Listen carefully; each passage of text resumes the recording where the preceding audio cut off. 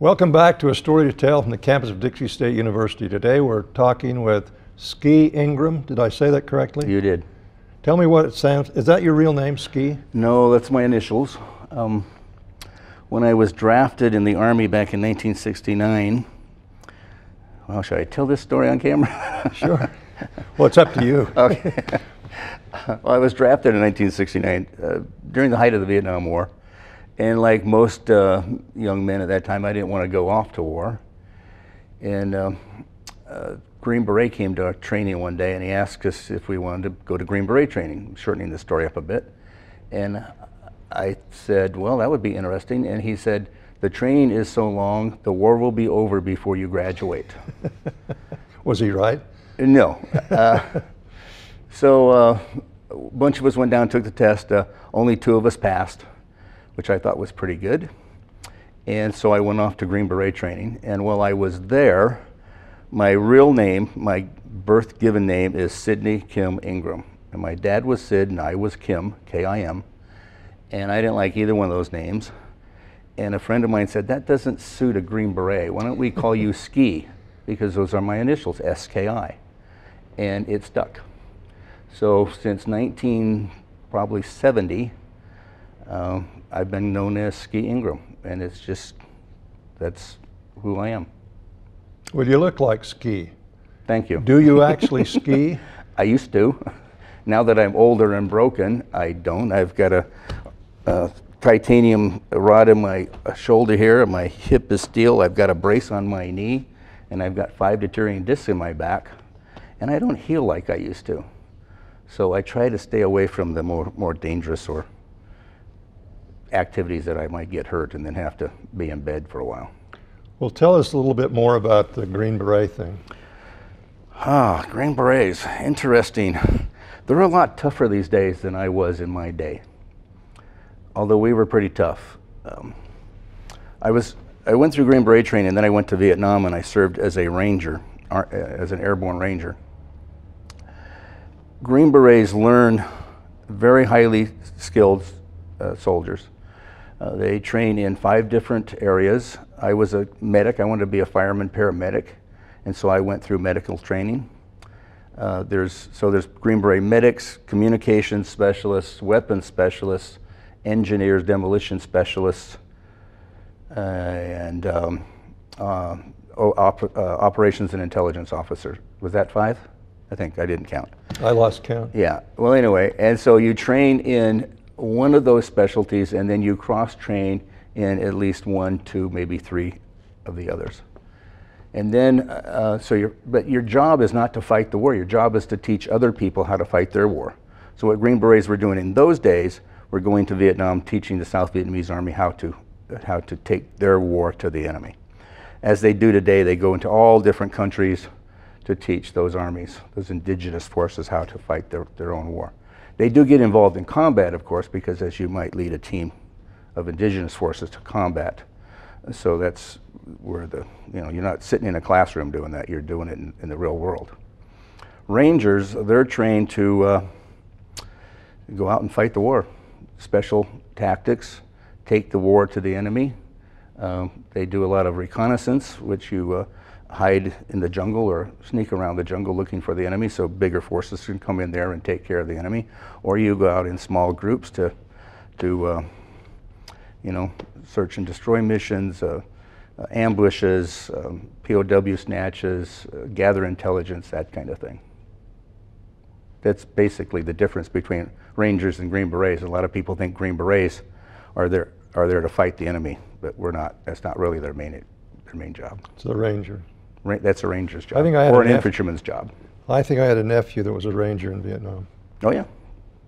John Morano. Yeah, there were Rangers in Vietnam were assigned to different divisions or companies. I was in November Company 75th Infantry, Airborne Rangers attached to the 173rd Airborne Brigade.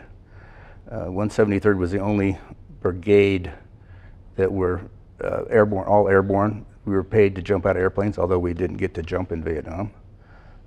Well, that was rude of them, not letting you jump. I know it really was, because if you jump in a combat zone, they give you a gold star to put on your jump wings. And we all wanted a gold star. but they didn't let us jump. But I was getting paid extra money to jump out of airplanes, although we didn't jump. Well, that was nice of them to pay you. That was nice, yes, yes. How long? Pardon me? How long were you in the military? I was in the military for 8 years, and then I got out of the military in 77 and joined the reserves. Then started to look around to find a police department that would hire me. Took me almost 5 years, but I got hired on a police department in Long Beach, California. I was served, well, as soon as I got out of the military and joined the reserves, I went through officer candidate school, became an officer, and then I got sent to, or I requested to be sent to the 12th Special Forces Group at Fort MacArthur, California, out of San Pedro. So I was an officer in a Green Beret unit at that time. And I was there until I got hired on the police department. And did you spend the rest of your career there as a policeman? I spent 26 years as a policeman in Long Beach, California. Well, Long Beach is a nice place to live, isn't it? Long Beach is a wonderful place to be a police officer. Lots of things happen in Long Beach. We used to have a saying, all crime starts or ends in Long Beach. And it pretty much does. But the great thing about Long Beach, it's so diverse. You've got your downtown area where, you know, it's pretty much commercial, but there's a lot of crime. You've got your east end of town where it's just bedroom communities. You've got your University of California, Long Beach, where it's all trouble with college kids. You've got your shore area where it's marina, largest marina in all of California down there. And so you've got your shore people, the beautiful people. You've got the people up north next to Compton where it's a lot of problems, a lot of crime. You've got your west side of Long Beach where it's a different low-end community where there's a lot of crime. So you get tired of doing one thing, get tired of handling crime, you can go out to East Long Beach and work in that bedroom community where you'll be bored 24/7. But I applied for a job in Compton, California. Ooh, once. as a what? Well, it had to do with the housing authority Yeah. there.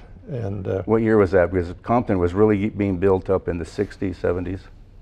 trying to remember, it was probably in the 90s. Yeah. It's a pretty bad place late then. 80s. Anyway, I stayed in a motel, and when I got back from interviewing, the woman said, "You don't want to work here." So I didn't. But anyway, small world. I didn't go to Compton very often. Yeah, tell me about your family. My family. Where do you want to begin? Well, your parents. I was born in Salt Lake City, Utah. I've heard of that. Yes. We moved to California when I was 5. What part of California? Redondo Beach, California, Southern California, South Bay area. And it was a wonderful place to grow up. I grew up to be a surfer dude, driving a sports car, going to high school, not paying much attention to high school, but having a lot of fun. And now it's just too crowded and too many taxes, and you can't afford to live there anymore. But it was a great place to grow up when I was a kid. Of course, when I got drafted in '69, I moved away. After getting out of the Army, I moved back to California. Let's see, I married a girl from San Pedro. We have 4 kids. They pretty much raised in Lomita, California, and then we moved. Crime got a little dicey, and we wanted to get out of the LA school district, and we moved to Corona, California, which is right at the apex of the 91 and the 15. Stayed there for 15 years almost when I retired, and then moved to St. George. I've heard of St. George. It's a wonderful town. I love St. George. Why did you leave? Well, my kids couldn't make a living here. And I have 2 kids still in California, one in Riverside, California, the other in Menifee. And then 2 in Arizona, one in Mesa and one in Santan Valley, which is right next to Queen Creek. And I've got 1 grandchild in California and 4 in Arizona. And one day we decided that we want to be by the family. It's too hard for them to bring all the kids to us. And we decided, why don't we move there? So we just picked up one day, and within a month or so, we were gone. that fast. And we've been happy. We miss, you miss it. This is a wonderful town. Let me tell you that. This is a wonderful town. And I miss it immensely. But I'm kind of glad I'm gone because I could get to see my grandkids. I get to see my son. We went to a baseball game the other day, to a Diamondbacks game, and it was great with my wife, my son, his wife, and their 6-year-old son. Fantastic. And it was, fantastic experience. So I can't do that here. It takes 8 hours to drive to Arizona from here. It takes them longer because they got to put 4 kids in car seats and drive here, so they don't come. You drive faster than they do. I don't have to stop as often, yeah. Well, I told you before the show, we have a daughter that lives in Queen Creek, Right. Santan Valley, and so forth. Probably neighbors. Probably so. I live 7/10 of a mile from the border of Queen Creek. Yeah. It's a great little place to be. Well, there's a LDS temple down there now. Gilbert Temple. It's Gilbert about, it might be 6 miles from my house. Yeah. So go there quite often. I'm an ordinance worker there 1 day a week. In fact, that's where I'm supposed to be right now, except I'm here. Well, if you need an excuse, I'll write one out. I got somebody to fill in for me today. Well, you're heavily involved with the Veterans Affairs. Tell us about that. Well, I'm a veteran. Enough said. When I came home from Vietnam, it was, hiss and a byword to be a veteran, a Vietnam veteran. So you didn't mention it too often. I did because I didn't care. I didn't care what people say about me too much. As I'm getting older, I do start to care a little bit. But, I could take those slings and those arrows. I didn't mind too much. But people didn't talk about being a veteran until probably the Gulf War started, maybe a little bit before that. After 9/11 for sure, started talking about giving veterans more respect. And I come here, and I always wanted to get involved with the VFW, the American Legion. And I moved here and met a few people that were members of the American Legion. When I was a I was in the military, and when I was a police officer, I always did the honor funerals for police officers and soldiers. Always involved in that. And I was talking to one of my friends, Johnny Johnson, don't know if you know him, great guy, well respected in the community. And he tries to get me involved. And one day I went to a funeral of a friend of mine, and here's the honor guard ritual team doing the military honors for this friend of mine. And my wife says, why don't you do that? And so I did. Just joined to be on the honor team. Just do funerals. And I got pretty involved and ended up being the, actually being the adjutant of Post 90, American Legion Post 90. And as the adjutant, which is a military term for secretary. Sounds more important. I just got involved in things. And I like to do things well. I don't like it when it doesn't come off halfway or kind of cheesy. I want it to look good. And so I started just exerting my authority over things and making things the way I wanted it to be.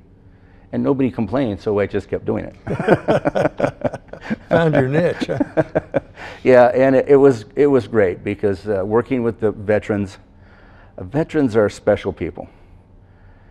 The veterans in Post 90 here in town are just amazing. They will do whatever you ask them to do, for the most part. As you were at the ceremony yesterday, the services for Memorial Day. I did nothing except bring everybody together. I get a lot of the credit because I'm kind of the face, but I just say, this is the way, well, this is what we want done, make it happen. And that's what they do. I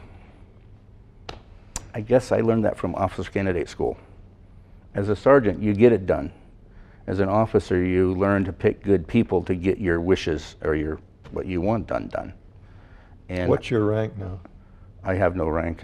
I've been out of the military for. What was your rank when you were in? Well, I retired from the regular Army as a staff sergeant, and then I got out of the military as a first lieutenant. So I'm always a lieutenant, I guess. In fact, a few of my friends here still call me LT. Because They don't call you "Hey you"?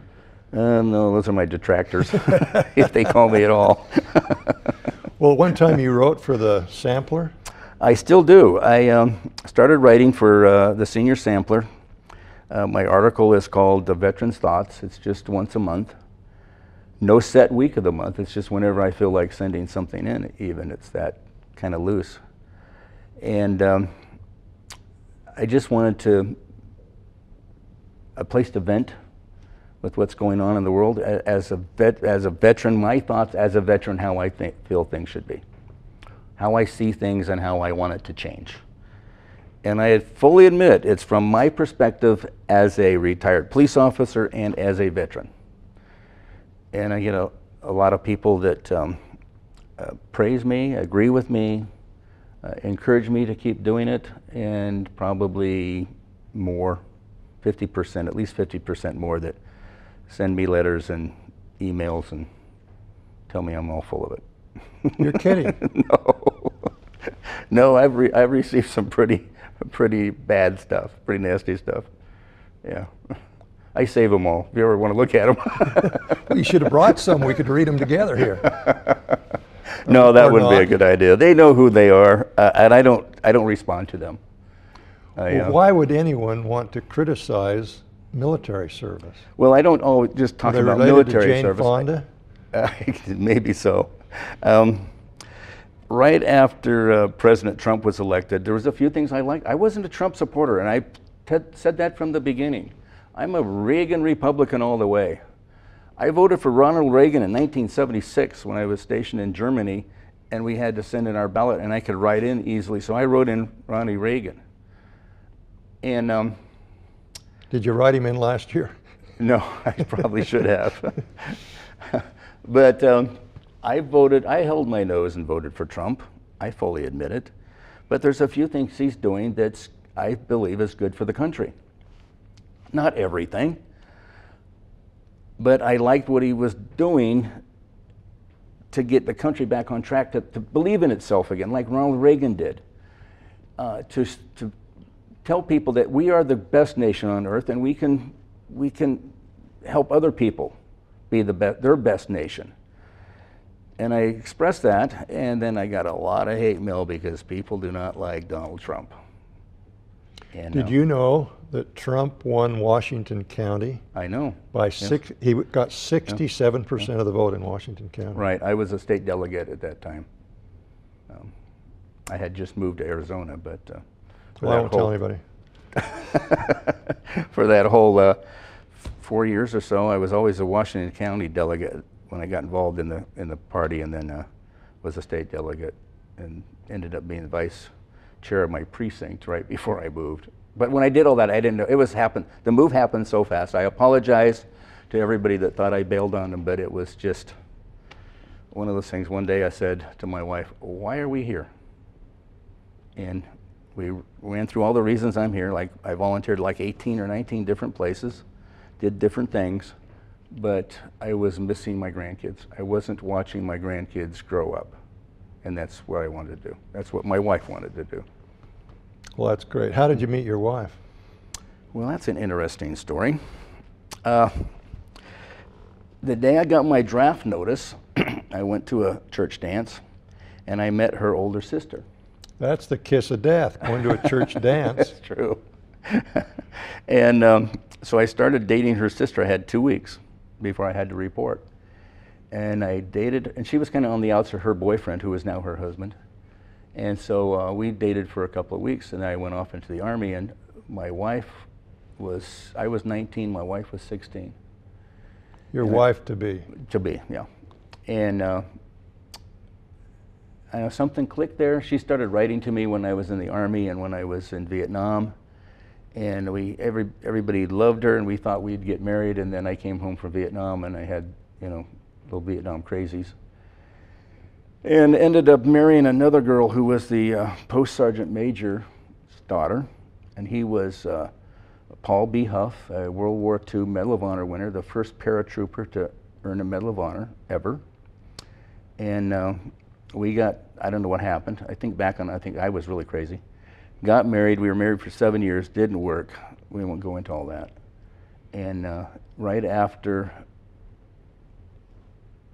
that, right after the marriage was on the outs, and she was in Tennessee with her parents, my wife Diane came to St. George. She came to visit my parents who were living in Washington City at the time. And when I saw her, I had to go pick her up at the airport. When I saw her, it was almost love at first sight again.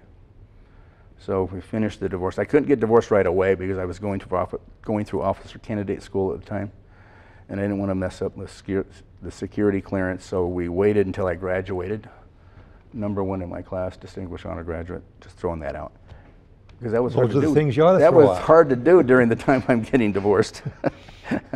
And then I've graduated from OCS on July 21st. That was a Saturday in Reno, Nevada. Then drove back to Las Vegas, where I was living at the time. That was a Sunday, and on Monday morning I got a divorce. And then we got married a couple weeks later. And that's been almost 39 years ago. Been very happy ever since. I have 4 children. My oldest daughter is almost 35. She works for the Riverside County Sheriff's Department as a 911 operator, part-time, because she has a child, and her husband's a battalion chief in the fire department. My son is, he just graduated, he's an Iraqi war vet, and he's in marketing, just graduated from college after going for 7 or 8 years because he kept changing his major. They're in California, and then I've got my oldest son's in Santan Valley. He works for Phoenix PD as the IT guy there. And my youngest daughter, who's in Mesa, works for Tempe PD as a 911 operator. All of them successful. They never ask me for money. They don't want to move back in. What is your secret? Well,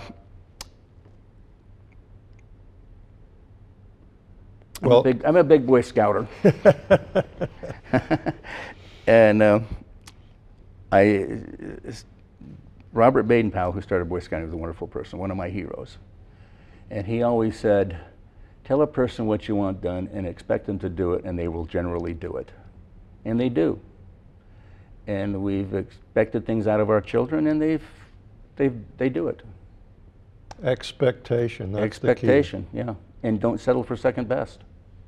Only settle for what you can be, the best you can be. It might be second best because that's all you can do. I'm not an expert in everything. I didn't know how to put the mic on right today. But, and I've been through a few of these interviews. Well, I've been in the business for 50 years, and I didn't know how to put it on either. Well, do you have people put it on for you? See, Sometimes. Sometimes that's a problem because you never learned those things. But I've always strived to do the best I can. And I think that's come across in our children. They always want to be the best that they can be. That's knowing that they can't always be the best, but they're not disappointed. They're not too upset when they're not the best. I think we've made a mistake with children today. I shouldn't give my opinion, but we don't expect enough of them. I think that's true. We have so many people that want to make it easy for them.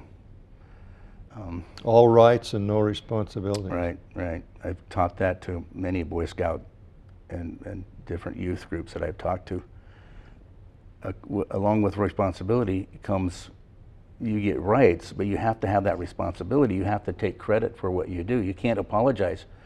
I see so many people in the news say, I take full responsibility, and then they go on to blame everything else. Well, wait, what responsibility is that?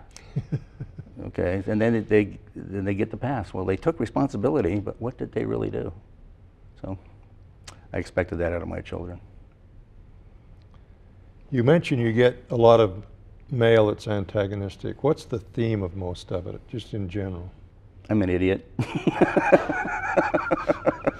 Well, how could you think that way? And they, most of the time, Lane, I don't understand what they're talking about. I read the words, I understand the words, I understand the phrases, but it doesn't make sense to me. my wife has this saying when people talk and they don't really know what they're saying, it's word salad. Yeah, they put That's a the good words word. together, they throw all the words in the pot, but what do you get? You're not getting soup, you're getting, and I watch the news and I listen to people and I go, what do you mean? What are you talking about? Because the words sound good, the phrases sound good, but when you link them all up together, I don't know what they're talking about, and that's what I get. Well, I find a dearth of facts and Oh. a lot of opinion and derogatory Yes, remarks. yes. And that if people said, well, this happened, it happened here, and therefore, Right. But they exactly. don't. Or they just ignore certain facts, historical facts, for instance, or they choose not to remember what happened yesterday and then just talk about today. So yesterday they said A, today they're saying B, and when you remind them that they said A yesterday, they just ignore it. They just go on. yeah. Yeah. So it's, you know, I'm a cop. I'm still a You're a cop. cop. What can be done to make it safer for cops? People have to support them. Used to get a lot of complaints when I was a cop. People would say, because they complain about somebody, cops are human, you know. They do things, they say things that they shouldn't have. We all do it. All make mistakes. Yeah, but cops have the power of life and death, or, you know, write you a ticket. You know, that's a big deal. And so many times, and I made my mistakes too, but sometimes when I was doing things right, they'd ask me, why did this guy do that? And I'd say, well, we have a problem. We have to get cops from the human race. That's a great statement. It is, because everybody has issues. Everybody has a good day and a bad day. A cop might come to work after finding something out about his wife or his son, they're in the hospital or whatever, and they're not feeling well, and then you say the wrong thing and they're on you. We have to get the cops from the human race. That's one of the Exactly. greatest statements Exactly. I've ever heard. Well, thank you. I made that up. Well, I'm going to steal it from you. Go ahead. Our time is about gone. We have 20 seconds left. What's your final word? Oh, final word. I wish you had said this earlier. You know, I think life is a challenge. And one thing, life is not a destination, it's a journey. Just go the journey and try to do the best you can. And try to remember people are human and they make mistakes, and don't judge them on one single thing that you learn about them. Well, that's fantastic. Thank you very much for being with us. Well, thank you, Lena. I appreciate you having me. We've been speaking with Ski Ingram on A Story to Tell. Thank you for being with us.